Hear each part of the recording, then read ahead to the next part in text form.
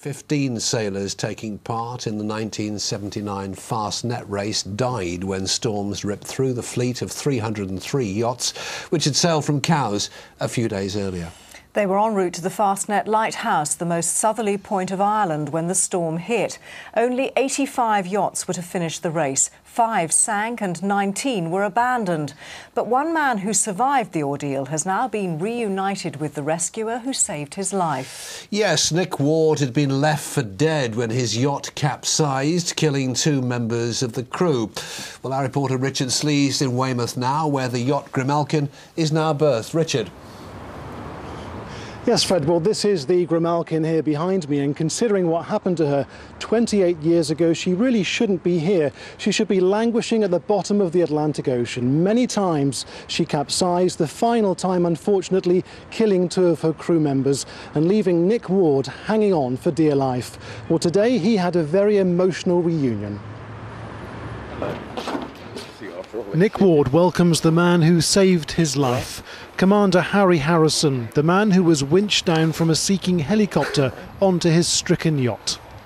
I'd like to say you haven't changed a bit, but you have. Yes, decidedly grey. This is the first time that Commander Harrison has seen the Grimalkin since that dramatic rescue 28 years ago. In 1979, Midshipman Harrison was a Navy rookie, just 3 weeks into his service on a Sea-King helicopter when he faced the biggest challenge of his life. This is the pilot's eye view of the Grimalkin at sea. Below him are 2 men, Jerry Winks, who died a few hours earlier, and Nick Ward, who'd been left for dead by the rest of the crew who'd abandoned ship in the life raft. If it weren't for Jerry, my crewmate, who died in my arms, I don't think I'd be here, because I used him as a sounding board and basically was able to tap reserves that otherwise I don't think I could have got to. Did you think help was at hand? I knew that there was some form of operation going on, but I had no means of communication. The helicopter circled and I saw crewmen at the door and I just felt elation. I started crying, I think. Within a few minutes, Harry Harrison had been winched down to the yacht, and this is the moment that Nick was pulled into the helicopter.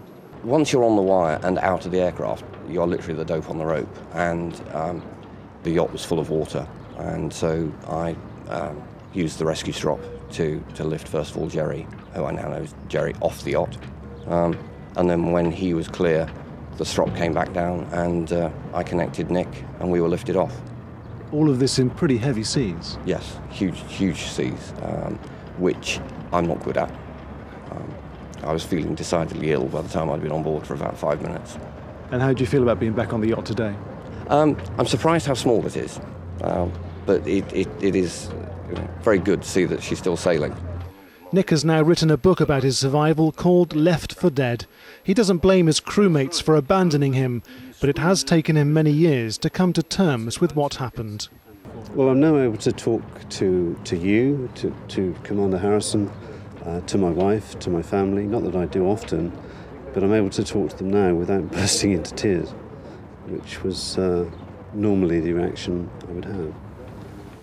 Richard, tell us some more about what it was like for Nick Ward today. Well, it has been a very emotional day for Nick because he was very nervous about meeting Harry again, but he felt it was something he really had to do because for 28 years he's been bottling all this up, and it's only really been in the last 2 or 3 years since he's been writing his book that he's really come to terms with what happened to him all that time ago. And I think he realises now he's one of the lucky ones. He's here to tell his tale. Of course, 15 sailors didn't come back from that race. But Richard, after an appalling experience like that, is sailing something he can possibly still enjoy? Well, Nick is still very much involved in yachting. He does run a sailing-based business in Hamble, so he's very much in touch with what goes on in the yachting world, and he has stayed in touch with what's happened to this yacht. It's had many owners over the last 28, 29 years, but he does get a chance occasionally to sail in her, and he thoroughly enjoyed his trip out in the boat today.